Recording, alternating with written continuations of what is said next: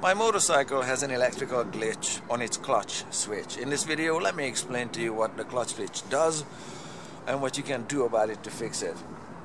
In normal operating procedure, when the kickstand is up and the motorcycle is in neutral and the ignition is on, when you press the starter button, the starter motor should crank the engine. Just like so. So that's so far flawless. What the clutch switch does is, with the ignition on and the motorcycle in gear, like so, you should be able to start the motorcycle when the clutch is pulled. But in this case, it doesn't. It's a safety feature that if you stall the motorcycle in gear, for example, typically would be at a stop line at an intersection or halfway through an intersection making a left turn, it's important that you be not stuck in the middle of the intersection. Okay, it's an important safety feature that you should be able to start the motorcycle without switching it back to neutral, and now it works no matter what you do with the clutch. So the clutch switch lives underneath, of course, the clutch lever.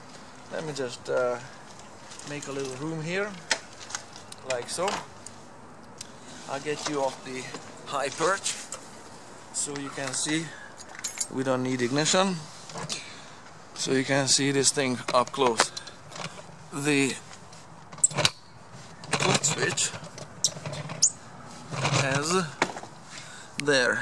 these two wires leading to it, and underneath the clutch lever here you'll see this connector. There's nothing leading to it because I have removed the clutch switch, but the connector looks like so. Two pieces of wire leading to it. It's gonna be important later. There's nothing in the middle, just empty space there, so it's got two contact points. It plugs into the clutch switch. This is how the clutch switch looks like. This is what you see from the underside. These U-shaped holes are drain holes or weep holes, so it's mounted this way. If any water should get through the halves of the switch, it can drain out on the underside. And the wiring harness, of course, plugs into there. Alright, and they interlock there. So the later part of the video, I take this one apart and we take a look at it. I'll show you what went wrong inside it. How this one works is fairly straightforward. When the clutch is pulled, a pedal part on the clutch, this part here, keeps this plunger on it pressed in, and when you pull the clutch like so, that makes this plunger come forward like so. Okay, you get the idea. So that's how this one works. Now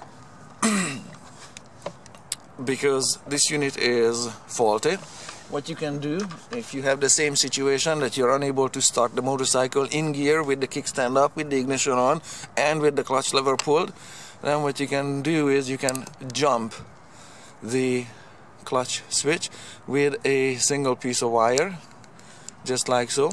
It's very ugly, but you can see, that's why I chose yellow. Let me just put you back on the high perch here. So ignition is on, kickstand is up, because there's another switch at the kickstand. It's important. So right now it's in neutral, so the starter motor is powered. But if I put it in first gear and pull the clutch, it will work now. It will fire up the engine eventually. Now, why this is a safety feature is that because I jumped the connectors there, so it doesn't need the clutch lever to be pulled in order for this circuit to be closed.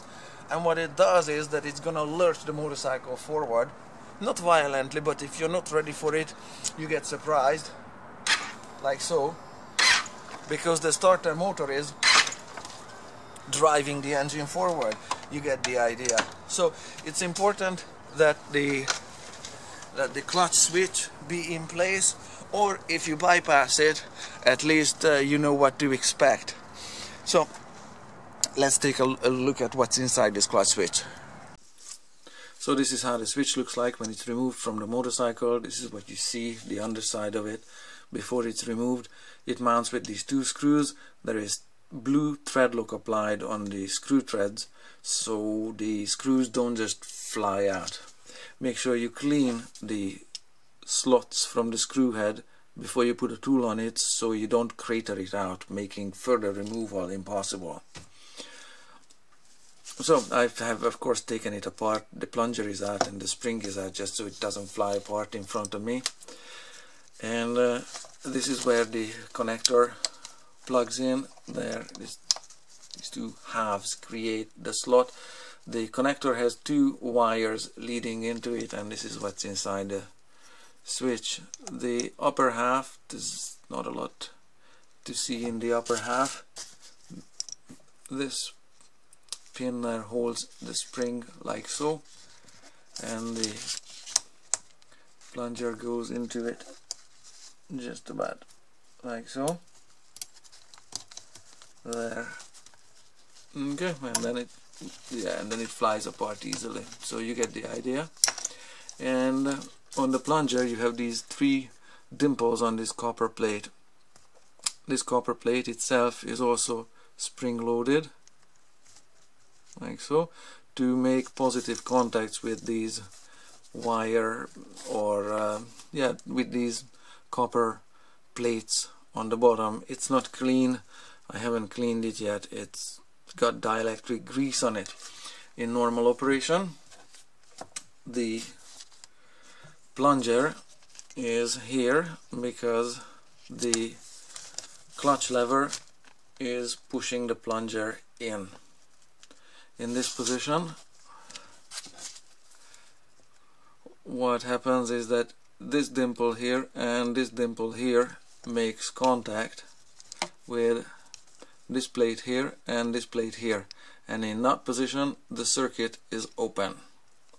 That means there's no electricity flowing through it because the middle pin is not leading anywhere.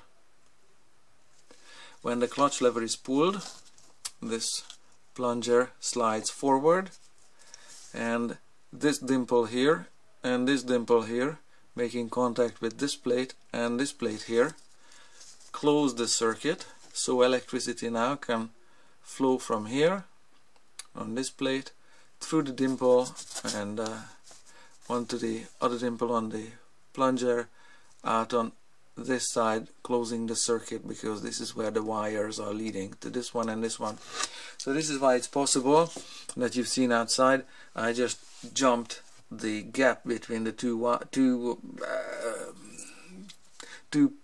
places in the connector with a single wire, making the motorcycle fully functional, but bypassing this plunger mechanism. So this is what's inside. It needs cleaning. It hasn't changed much since 2003 ZZR 600s.